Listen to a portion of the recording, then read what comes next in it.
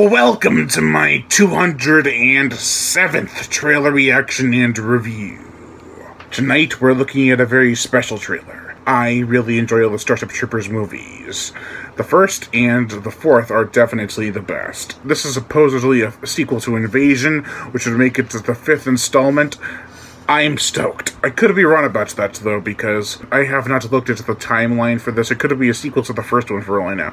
Without further ado, let's go to full screen, and here we go now. Ooh, appropriate audiences. Am I old enough?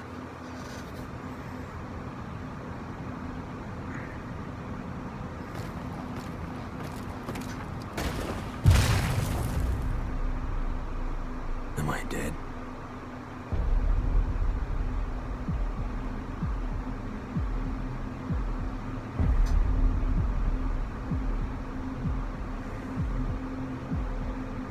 Okay, we get it. There's a lot of production companies involved. There we go.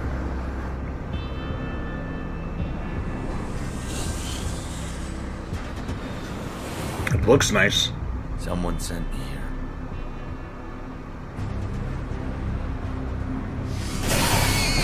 There they are, the arachnids. But why?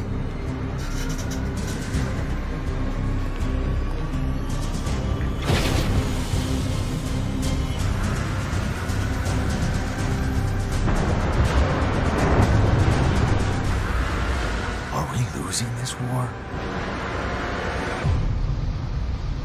Traitor of Mars.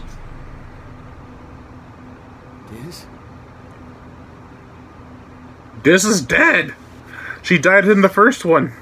Spoilers. That looks pretty good. The special effects look a lot better than Invasion, but not by much. This is a CG-created film. All of it is computer animated. I like Invasion because it had decent characters and lots of action and cool special effects for the CG department.